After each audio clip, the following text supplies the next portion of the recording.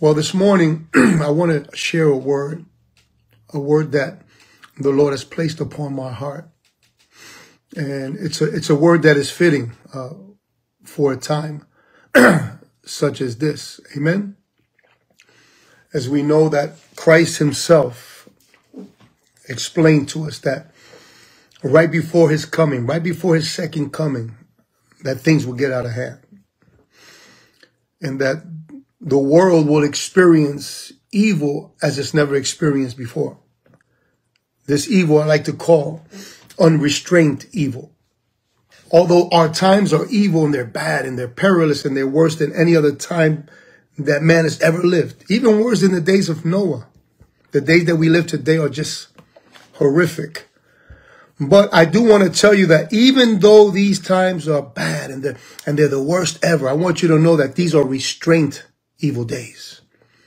There are days that lie ahead. Days that lie ahead in which the world that we live in today, humanity will experience what is called, or I call, an unrestrained evil. This is once the church is removed at the sound of the trumpet and we're lifted up and we're caught up in the heavens, hallelujah, with Christ, and forevermore we shall be. At that moment, hallelujah, the restraints that the Holy Spirit of God had on this world will be removed. And every evil plot, plan, scheme, and curse that the enemy has designed against this world, because it's made in the image and likeness of God in reference to the people, will be released. And men will experience something that they've never experienced before. The Bible said that they will desire death. They will seek death. They will attempt to commit suicide. But yet their attempt will be futile. People of God, because of the grace and the mercy of God, because of what Christ did on the cross for us, that unrestrained evil we will never experience. For the sound of the trumpet, hallelujah, will occur first. And when that does, we're gone. But at this moment, the evil that we're experiencing does seem as if we were in the end time, as if Christ was about to come, his second coming was about to occur, his appearance. But people of God, there's a much greater evil than that that's about to be released upon this world. And we got to be grateful and thankful that the Bible says in Revelations 3:10, he told them in Revelations 3:10, he said, because you have kept my word. He says, because you have kept my word and you have kept the patience of my word. He said, I'm going to deliver you from an hour that's about to come upon the world that no man has ever experienced. I will deliver you from that hour. Praise the name of the living God. And that's why we're grateful and we're thankful to God, because we know we live in evil times, but we know that God will not allow these times to crush us. And these times are so, hallelujah, so evil that Christ himself that said that if these days were not shortened, then not even the elect would make it. So that's the kind of unrestrained evil that the enemy is going to release on this world, that is so powerful and so great, that many will be crushed. But we're grateful and thankful, for we will not experience that. Amen. So I want to go to the Word of God, and I want to go to the book of Acts. Acts chapter 14, verse 22. And I want to share this with you. Excuse me. The Word of God is read in the name of the Father, the Son, and the Holy Ghost, strengthening the souls of the disciples, exhorting them to continue in the faith, and saying, we must through many tribulations enter the kingdom of God. Wow. Praise the name of God. I just want you to know that although today we're not physically in Kingdom of Hope Ministries Church, but what we're doing here today is still considered gathering together. So as we are gathered together today, this morning, and I believe that most of us are in need of a word. Most of us are in need of, just like those early disciples were in need of a word to encourage them, to strengthen them. I believe that we do today too as well. So as I pray that you will also pray while you're home. Pray silently, pray loudly, pray in the spirit, pray in tongues. Pray with your own understanding, but the important thing is to pray. Hallelujah. Pray for yourself that God would touch your heart and teach you what he wants you to learn here today. Pray for those around us that they would hear the word of God and accept it this morning. And please pray for me too as well. Hallelujah. Pray that I will be faithful to God's word today and speak everything that God puts in my mouth. In Jesus' name we pray. Amen, amen, amen. Hallelujah. So I want to share something with you that is very important that we understand. And that is that death is imminent. From the moment we are born to the day we die, we go wasting away. In the book of Ecclesiastes, chapter 12, verse 6 and 7, the word of God says, remember your creator before the silver cord is loosed. That silver cord is in reference to our spinal cord.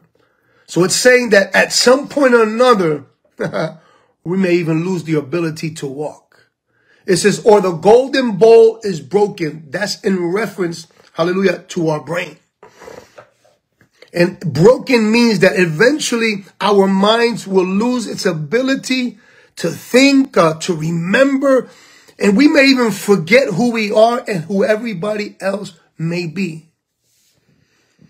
It goes on to say, or the pitcher shattered out the fountain. That's in reference to our hearts and how some people's hearts may stop. We don't know of what or how we're going to die. But that's not important anyways. It says, or the wheel broken at the well, the heart may stop pumping blood to the rest of your body. This is how our body goes wasting away. From the moment we're born to the moment we die, our body begins to break down. Even though the word of God says inwardly, our spirit man will be renewed as every day goes by. It says on verse 7, then the dust will return to the earth as Adam was created from the dust, so man shall return back to the dust, and the spirit will return to God who gave it. So the whole point here is we need to understand that death is imminent. No man shall escape death. The Bible says it is established for man to die once, and then comes judgment. The Bible doesn't address when or of what a man shall die. It only addresses how is the condition of his soul at the point of death. That's what matters the most. If we go to the book of Luke, chapter 13, this is a powerful, hallelujah, a question that they asked Jesus. They were concerned or maybe they wanted to trick him, hallelujah, looking for an explanation to why people die a certain way. And Jesus, the Bible says in starting verse 1, hallelujah, Jesus answers by saying, hallelujah, and Jesus said to them, they asked a question, they wanted to know, and they brought up something that happened. It says that they were present at the seasons, some who told them about the Galileans whose blood Pilate had mingled with their sacrifices. See, Pilate ran up with his soldiers into the place of worship, into the sanctuary, into the house of God, and murdered all the worshipers, and then took their blood. And history says that he added the blood of pigs too, hallelujah, and desecrated the altar, and desecrated the saints, and desecrated the house of God. And Jesus' answer to that was, because man always thinks that when someone is under affliction, or someone is being persecuted, or maybe if someone is even sick, that is a sign that God is opposed to him. But let's listen to what Jesus has to say. And Jesus answered and said to them, do you suppose that these Galileans were worse sinners than all other Galileans because they suffered such things? I tell you no, but unless you repent, you will all likewise perish. Or those 18 on whom the tower in Siloam fell and killed them, do you think that they were worse sinners than all other men who dwelt in Jerusalem? He said, I tell you, no, but unless you repent, you will all likewise perish. So here are two different situations. One is a terrorist situation. One is a situation of catastrophe or devastation. But Jesus said it doesn't matter how or what causes a man's death. It doesn't matter what a man dies of. What matters is how is the condition of his soul at the point of death. If we go to the book of Job, chapter 1, verse 1, because there's something interesting of what the word of God says about Job. In verse 8, it says, then the Lord said to Satan, have you considered my servant Job, that there is none like him on the earth? Well, excuse me, I want to go to verse 1 first. It says, there was a man in the land of Uz, whose name was Job, and that man was blameless and upright, and one who feared God and shunned evil. So maybe some believe that the writer said this about himself, or hallelujah. But in verse 8, we see that this wasn't the position of the writer. This wasn't what the writer was thinking. This wasn't what the people are thinking, but this is what God was saying. So the Lord told Satan, have you considered my servant Job, that there is none like him on the earth, a blameless and upright man, one who fears God and shuns evil? Look at the description, the characteristics, the traits that God points out about Job. Blameless, upright, fears God, shuns evil. But yet God saw it fit to allow him to suffer. He lost everything, house, riches, family, wife, and even wealth. In Job chapter 2, verse 7 and 8, it says, so Satan went out from the presence of the Lord and struck Job with painful boils from the soles of his foot to the crown of his head. Sickness. And he took for himself a potsherd, and with which to scrape himself while he sat in the midst of the ashes. People, it's not about the affliction. It's not about the tribulations and the difficulties, because that's going to come. There's no way to avoid that. If Christ himself said, in the world you shall have affliction, you shall have trouble. That is a command. The Bible says that from the days of John, the Baptist, to the days of Christ, the kingdom of God has suffered violence, and only those that are willing to take it by force shall enter. The kingdom of God is not a bed of roses. The kingdom of God is not a place for cowards. For in the book of Revelations, chapter 21, verse 8, it gives you a list of those that won't enter.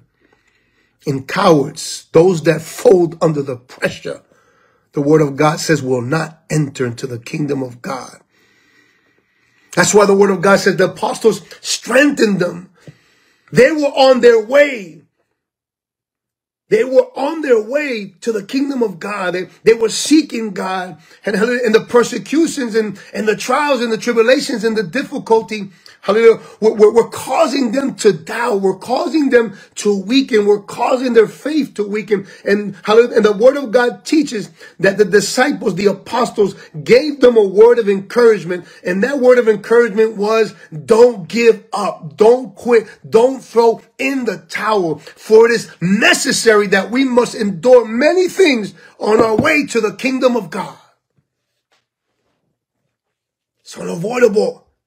There's a purpose behind it. And I say that Job lost his wife. I know that many say, oh, he didn't lose his wife. He did lose his wife because she turned on him. In Job 2:9, it says, then his wife said to him, do you still hold fast to your integrity? Curse God and die. So the purpose of the affliction, when the enemy brings it, is for us to fold. It's for us to curse God and die. It's so that we break our integrity. We break our belief in God, that we lose faith. But just as Jesus said, don't lose heart. Cheer up. Why? Because if God be for you, who could be against you? But why? Sometimes many will ask, why, my God? Why allow a man who is upright, blameless, fears you and shuns evil to suffer? Well, there's two important things here that I want to share with you. The first one is God allowed that so that Job could have an impersonal encounter.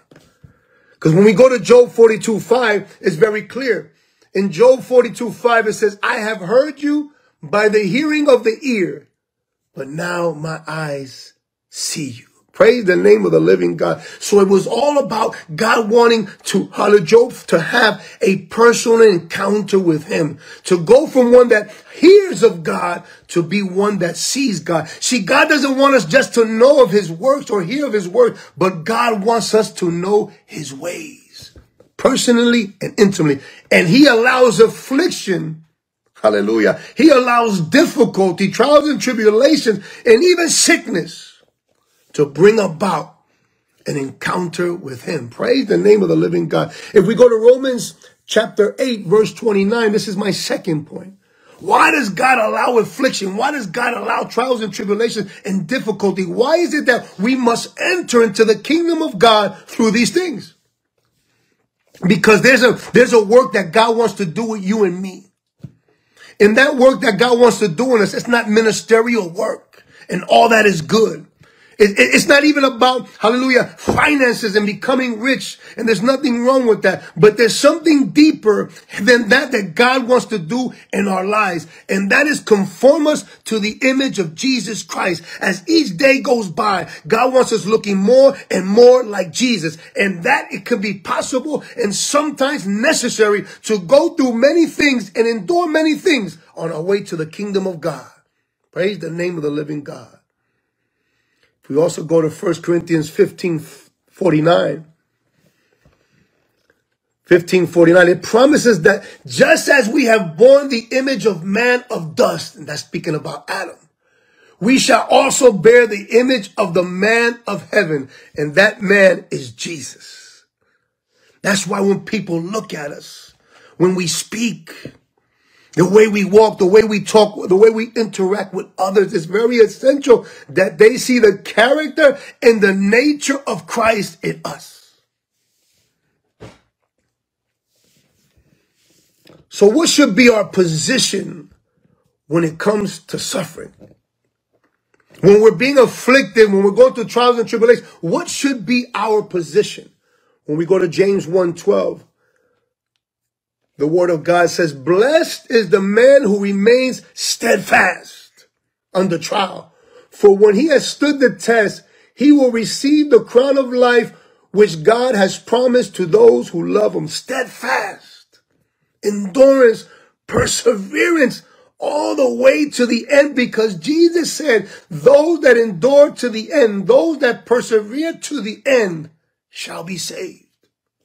This is about we must endure, people of God.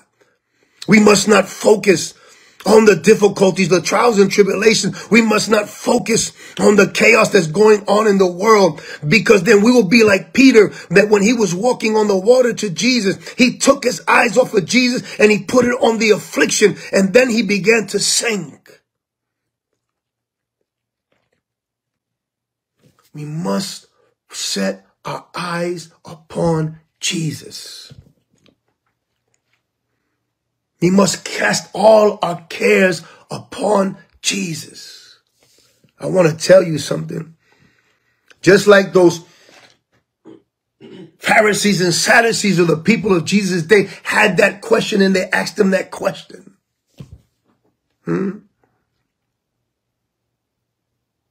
Thinking that because of the way a man dies, or because he's born with an illness, many things, hallelujah. Some people think that the person has been cursed by God, or because the person is living in sin. And that is so far from the truth. The word of God is very clear. Hallelujah. That all men shall suffer, some way or form or another. We're not exempt from trials and tribulations. We're not exempt from sicknesses. We're not exempt. The Lord allows the sun to shine on the good and the bad. He allows the rain, hallelujah, hallelujah, not only to fall on the good or the bad, hallelujah, but God, hallelujah, also allows, hallelujah, the snow from heaven to refresh the ground upon all mankind. kind. Hallelujah. No one is exempt from difficulty. We shall all see it at some point or another. The Bible is clear. In John chapter 9, they brought a blind young man to Jesus. And what man is common to do is accuse or condemn this young man or his parents of a personal sin. And this is why this young man was born like that. And then suggesting, therefore, that any child born into the world with sickness is because of sin, his personal sin or his parents' sin. But Jesus wanted to address that and to make it clear that it had nothing to do with the sins of the parents or the sins of this young man, not the personal ones, but so that the glory of God could be seen. Why are you being afflicted? So the glory of God could be seen. Why is COVID hit you? So that the glory of God may be seen. Why is cancer hit? So that the glory of God may be seen. Why is it that there's problems in my marriage? So that the glory of God may be seen. In the end, God will receive the glory. We must just endure for a moment. And although we have little strength and little, strength, the word of God teaches us that God sees our efforts. And he will honor them. Hallelujah. If you also go to John 11:4, the same thing. It says Jesus, hallelujah, but when Jesus heard it, he said this illness, says we know this is in reference to, hallelujah, to his good friend, hallelujah. In the book of John, chapter 11, we know that Jesus' good friend Lazarus dies of an illness. Everyone is in chaos, probably not understanding. Hallelujah. How is the Messiah, the Son of the living God's friend, dying while he's still alive? And it's because, men, sometimes we see illness as an impossibility. We see illness as an obstacle, as a partition. We see illness as a way of, hallelujah, of crushing us. But God doesn't see it like that. God sees it as an opportunity to shine. God sees it as an opportunity so that his glory may be seen. And that's why Jesus said, this illness is not an illness unto death. He said, it's for the glory of God. I know it's hard for many religious people to understand that. But this kingdom of God is not a bed of roses. The kingdom of God, hallelujah, is about people who know how to be violent. And not violent in the flesh, but violent in the spirit. People who know how to fight in the spirit, how to war in the spirit, how to war in tongues, how to war in fasting, how to war in the word of God to bring about the glory of God. Hallelujah, to bring about results. Hallelujah, all for the glory of God. The book of Ecclesiastes, chapter 9, verse 1 and 2. Listen to what it says. Because once again, many Christians think that we're exempt from these things. But it says, but all this I laid to heart, examining it all. We lay this to heart too. We take a lot of things personal. And these things cause us to examine, to observe. And this is what he observed. He said, how the righteous and the wise and their deeds are in the hand of God. See, that's what we have to understand. It's not about the affliction. It's about my life is in the hands of God, and God has my best interest at heart. That's why Paul could say, hallelujah, that yes, he desired to be here and help people and preach and teach for their own good. But he said he also desired to go home and be with the Lord, because to him, death was a gain. I ask you today, to you, is death a gain? To you, does death equate to being in the presence of God? To you, does death equate to walking on the streets of gold? Does death equate to my heavenly mansion? Does death equate to eternity with Christ?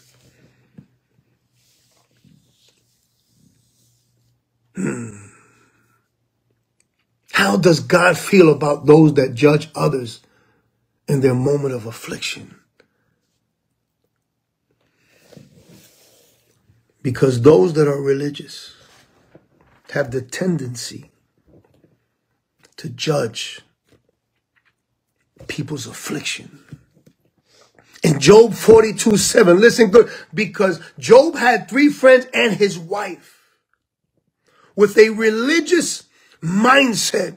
They believed that because he was afflicted, and remember, it wasn't just he lost his riches, his land, his family, hallelujah, his property, hallelujah, and that his wife had turned on him, but he was even hit and struck with an illness in his body. Yet the word of God says in Job 42:7, when it was all said and done, when Job stood his ground against his wife and against his friends, and then God says, now it's time for me to speak. Listen to what he says. It says, after the Lord had spoken these words to Job, the Lord said to Eliphaz the Temanite, my anger burns against you and against your 2 friends, for you have not spoken of me what is right, as my servant Job has. So anybody that has a mindset that people who are afflicted, going through trials and tribulations and difficulty, it is that is a result of God not favoring them or being displeased with them. Well, I want to tell you something this morning. God says that you ain't right, and that his anger is burning against you. People of God, we must endure, for on our way to the kingdom of God, we must go through many trials and tribulations. Paul said that he was confirming or strengthening their souls. Strengthening. The way that we strengthen people in their time of affliction is by giving them a word of encouragement. It's by telling them, stand steadfast, persevere, endure, for this is necessary as we are on our way to the kingdom of God. But you must know and understand, hallelujah, that what God has prepared for us, that what God has reserved for us, the thought of it, the imagination of it, the glory of it, man is not able yet to comprehend it. Praise the name of the God. Says he was strengthening them with a word of encouragement in their souls, in their hearts, in their minds. They weren't scholars yet. They were just beginning. So the apostles had to strengthen them in their faith. And it says they were encouraging them through exhortation. If we go to Acts 13:43. See, when you give a word of encouragement, when you tell people and let the people of God know, hallelujah, that we must endure many trials and tribulations and difficulties as we're on our way to the kingdom of God. Hallelujah. But to be cheerful, hallelujah, to look up, because we know that our redemption is near. And we know that, hallelujah, for God so loved us that he gave his only begotten son to us. Hallelujah. When we stand on the word of God, we stand on the promises of God. The Bible says that people will be persuaded and they will continue in the grace of God. Listen good. It says, now when the congregation had broken up, many of the Jews and devout proselytes followed Paul and Barnabas, who speaking to them, listen good, speaking to them. Remember that our words are powerful. There's life and death in the power of our tongue. And by our words we shall be justified or condemned. So he says, when we speak to them words of encouragement, they will be persuaded to continue in the grace of God. Praise the name of the living God. The word of God says, and that we must. It's proper. It's fit that we endure. It doesn't mean that we expect fatality. It doesn't mean that we're expecting some devastation or catastrophe to happen to us, but that we are not to expect that it won't happen otherwise neither.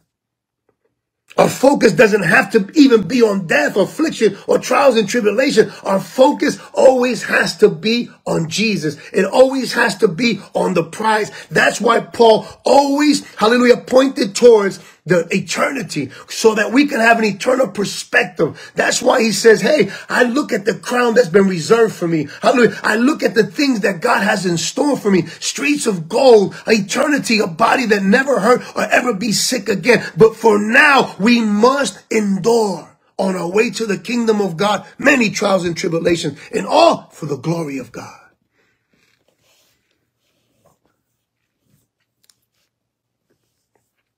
I want to share these last little 4 points with you. I want you to take them with you because they're very important. And these are what I see in the Word of God.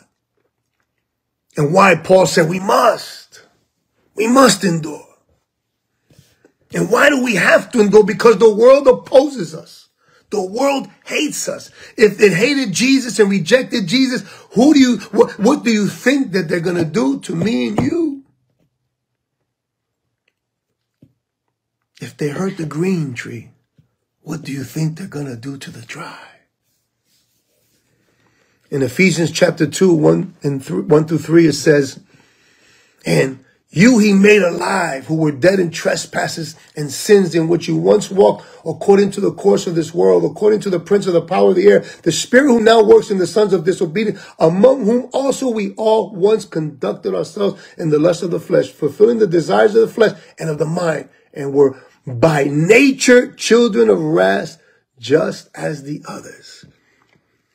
Hallelujah. So that's the position of the world. Why? Because the devil is the ruler of this world. He is the God of this world, and he knows nothing else but to kill, steal, and destroy. He is a liar. He's the father of all lies, and he lied from the beginning. And all he wants to do is deceive you.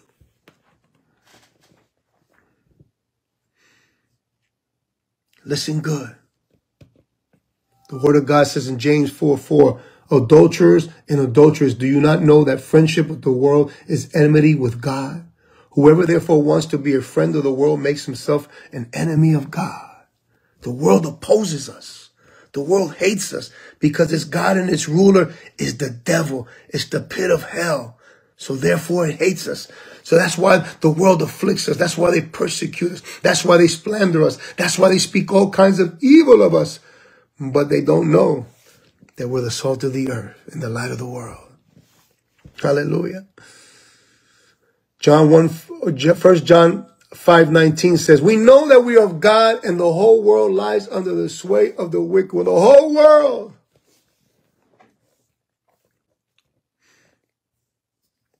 Lies under the sway of the wicked one. And that's why the world afflicts us. The world persecutes us. Point number 2, it is necessary to reclaim us from wandering and to keep us in the path of duty. Yes, that's why God allows affliction. Because in Psalm 119:67, listen to what David says. Before I was afflicted, I went astray, but now I keep your word. See, when we're afflicted, we tend to seek God more. We tend to grab a hold of him and not want to let go. But when all is well and all is good and we're super blessed, for some reason we tend to forget about God and we go astray and start living as if God didn't even exist.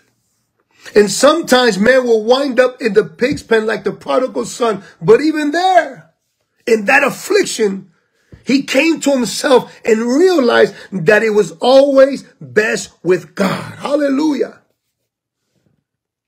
It's essential for us to understand that the affliction, when it comes, is because God wants to bring us back. Hallelujah. It also says in verse 71 right there in Psalm 119, it is good for me that I have been afflicted. Can you say that this morning? Because there's many people running from God. There's many Jonahs listening to me right now, running from God. And right now they're under pressure. They feel that the heat is on. And God is allowing many afflictions, trials, and tribulations to your life. And it's because God wants you to come back home.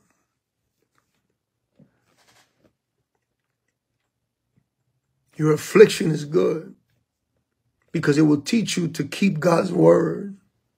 Your affliction will bring you home and cement you in the word of God.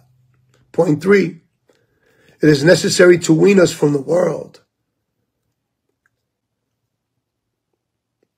It is necessary to wean us from the world to keep before our minds the great truth that we have here.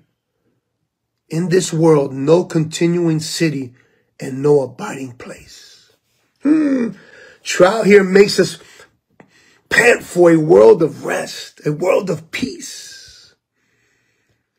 The opposition of sinners makes us desire that world where the wicked shall cease from troubling and where they shall be eternal friendships and peace.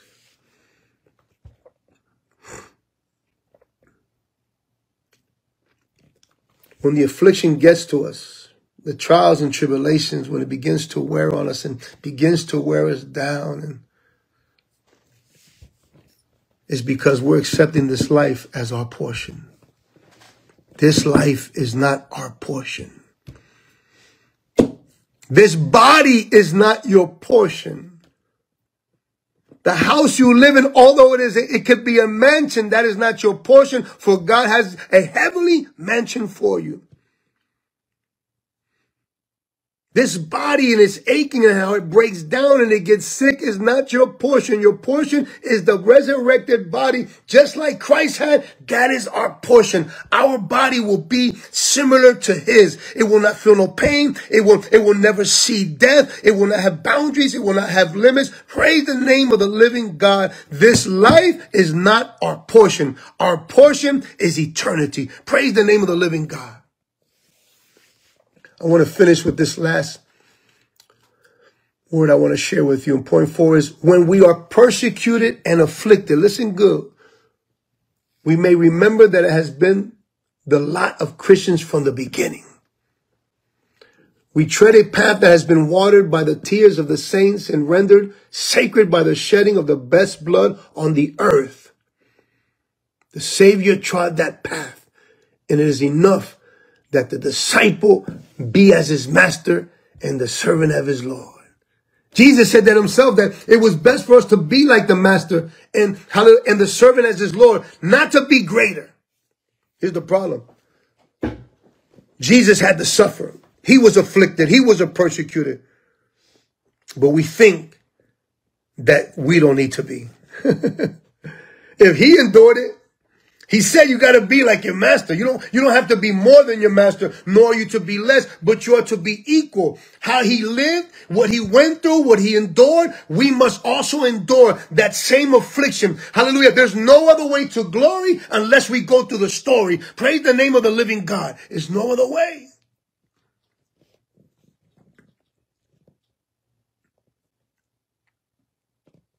He said through much tribulation, not some, but too much. Various kinds. That's why Peter said, count it all joy. It doesn't matter what comes your way, count it joy, because you know, hallelujah, that God is purifying you through the affliction, hallelujah, through the sickness, whatever it is. There's God doing a work in you. And the evil that the enemy intends, God will turn it in your favor. And God will cause everything right now in this season that you're going through to work for your spiritual good.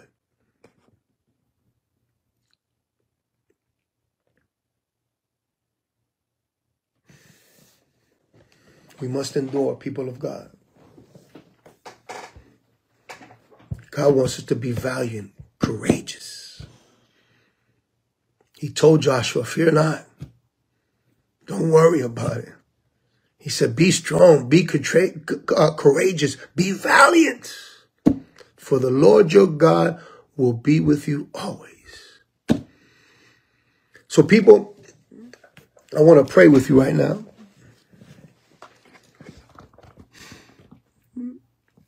I want you to know that we love you. We want to encourage you to endure all the way to the end. Don't focus on the afflictions. Don't focus on the trials and tribulations and difficulties of our time, for it's all necessary.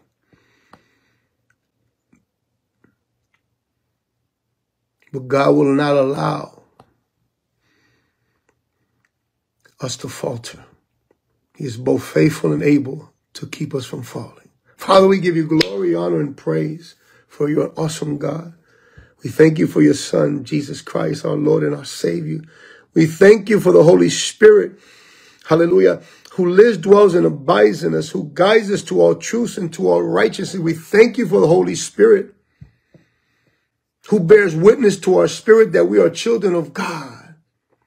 We thank you, Almighty Lord, because we know, hallelujah, that it doesn't matter the trials and tribulations of the difficulty. Jesus said it. He said there's two foundations. There's a rock and there's sand. And even those that are on the rock with those that are on the sand, all shall suffer. All shall go through it. The rain is going to come. The wind is going to come. The storm is going to come. Just because we are believers does not mean that the storm is not going to hit. All we must show is that we are founded on the rock. The devil's going to huff and puff and attempt to blow our house down. But if our house is on the rock, bless your people, my God. Holy Spirit of God, visit them right now, that they may feel your presence. Hallelujah. A double portion of your presence right now in the name of Jesus. Touch bodies, my God. Heal, my Lord. Break yokes, my God, in the name of Jesus. Deliver, my Lord, in the name of Jesus. Lord, we give you glory, honor, and praise for your awesome God, and we love you. God bless you all. We love you guys, and we will be in touch. Praise the Lord.